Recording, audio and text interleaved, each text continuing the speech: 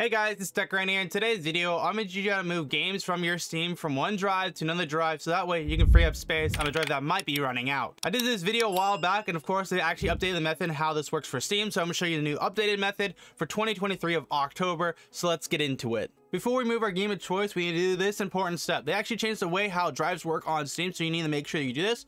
Go under View on Steam, click Downloads, and once you're in Downloads, you're of course going to see this area right here. What you want to do is click this gear icon. This is going to open your download location, but what we want to do is go under Storage. Because what's going to work here is that you might have your C drive already added in an existing drive like my E drive here, but it won't list all of your drives. So if you have a 4 terabyte drive you want to add, it's not going to be listed here. So you can see, for example, here I have that C drive and E drive, but it's not showing my D drive or G drive on actually Steam, so we need to actually add that if we were to move it into here. So what we do is go and locate in Downloads, and then click on Add Drive, and then we just click on one of the drives that we have. So for example here, I want to do my D drive. We're going to add that like so, and bang, our D drive is now added if you want to move games on there. Now that you have your drive added that you want to move your game to, all you have to do is pick your game of choice you want to move, and for example here I'm going to use Halo. I'm going to click on Halo, then I'm going to right click on the file, go into Properties. Once you're in Properties, you're going to go Installed Files, Installed Files. I don't know why I said installed, wrong word.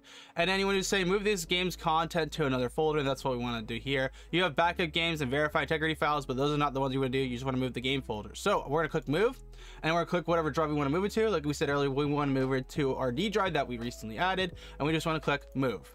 And it's going to take a few seconds, a few minutes, depending on what the drive. If it's a hard drive, it's probably going to take around 20 minutes. If it's an M.2, it's going to be really fast. And if it's going to be an SSD, it might take longer, so we'll come back when we've moved it.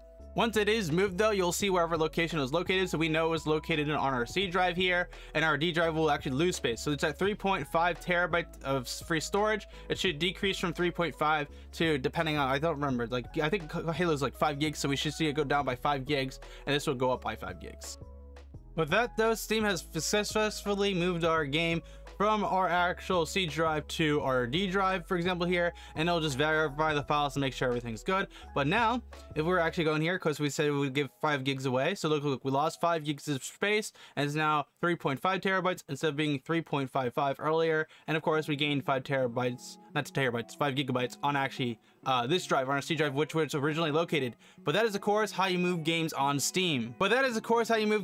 Your Steam. If you guys did find this video helpful here today, make sure to smash the like button and get subscribed so you're not missing on future tech content. We're also trying to hit like 3,000 subscribers, and we're so close, so that'd be very much appreciated if you do me that favor. And I'll see you guys for another one. GMAN out.